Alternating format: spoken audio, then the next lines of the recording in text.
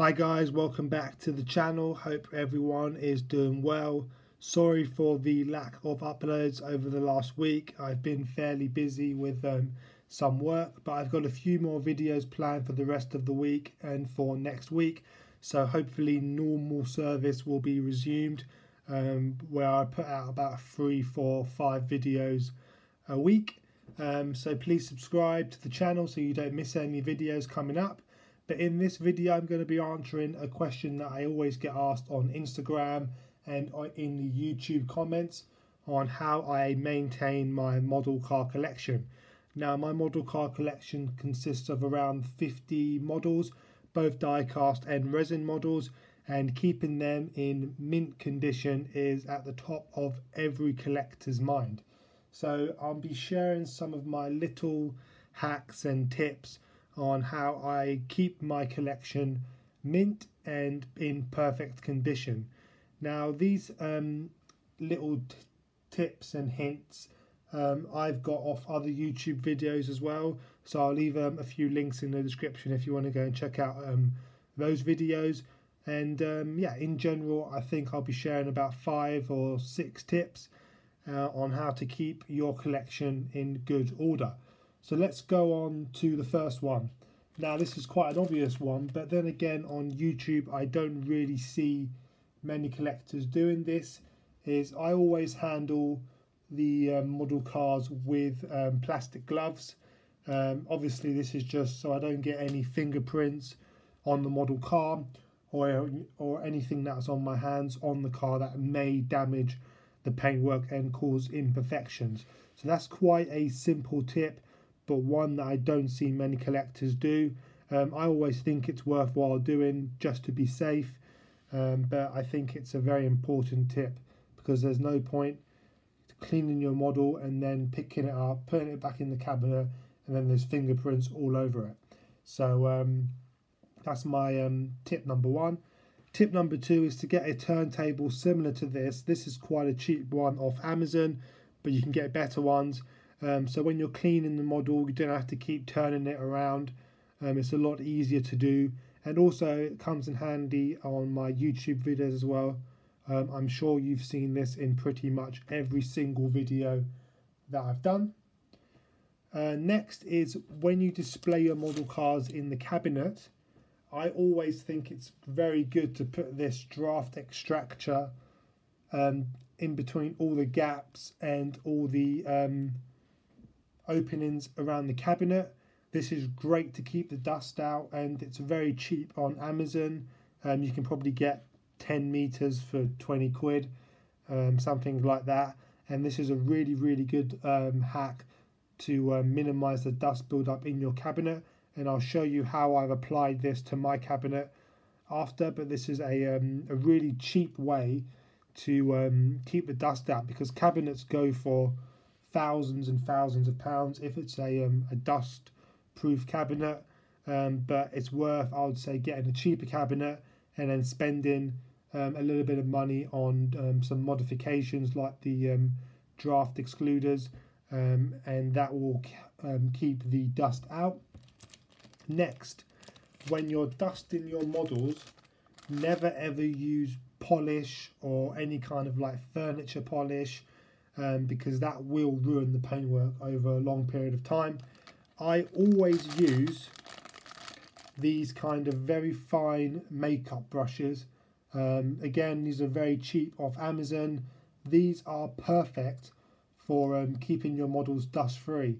But some words for caution when you're using these is always watch out for badges, stickers, anything that sticks out.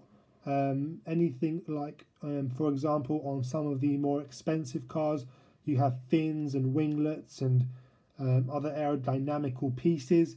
If you catch it with a brush, it's more than likely to come off. So you've got to be very careful and take your time when you're dusting the model cars, because it takes a second and then a badge or a piece of a very delicate piece will come off. Next, I use these cloths, these microfiber-ish cloths. Now, when you buy some Auto Art models, they actually come with a cloth, so you can use them. But you know, any cloths that you use for cleaning your glasses is more than fine to clean the cars. So those are kind of my top cleaning tips for the models. Let's show you how I look after my die-cast and resin model car collection. So we are back to the cabinet that I'm sure you guys have always seen on the channel in most of my videos. This is where I keep most of my die-cast collection, and I've probably got around 20 to 25 models in here. But coming back to what I showed you guys earlier with the draft excluders, I have put them around the entire cabinet.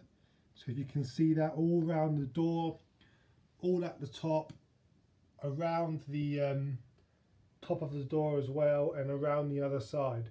This is great for keeping all the dust out, closing the gaps around the cabinet door, and helping to keep all the dust out. I only really clean my model cars once every 3 or 4 months, because the draft extractors does the job quite nicely.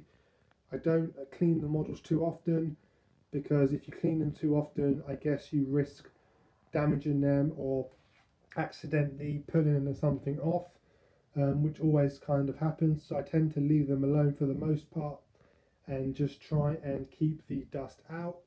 As I say though, you are going to get dust in here over time.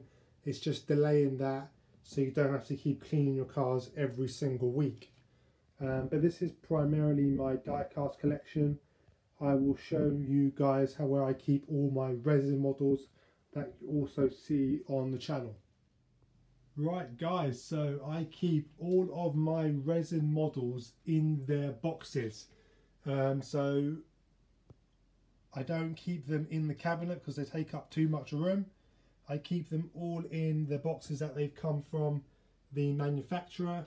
So these are my MR collection models: the Devo, the Chiron, the 488 Pista, and the SVJ Roadster. I've got more BBR models here: the BC, the HP Barchetta, and some more BBR Ferraris. I keep them all in their boxes. I don't display them in the cabinet, and you should never display your model cars in direct sunlight, because that will fade the paint on the model cars over time. So never display your models in direct sunlight. So I think it's just the best precaution. If you don't have the room, leave them in the boxes, nothing will happen to them, and don't risk damaging the models over the long run. So I keep the models in here. When I want to do a video with them, I pull them out and I put them back in again, so they're not exposed to the elements as say. But for the die-cast collection, I keep in the cabinet for the most part, with the draft excluders around the whole thing. And it's a fully enclosed glass cabinet that you can get from really anywhere, and it's pretty good for housing at least 35 to 40 models. So hopefully you enjoyed this video. Please share your tips and hacks with me. If you got anything, leave it in the comments. Please like and subscribe, and I will see you guys soon for more videos to come. Thanks.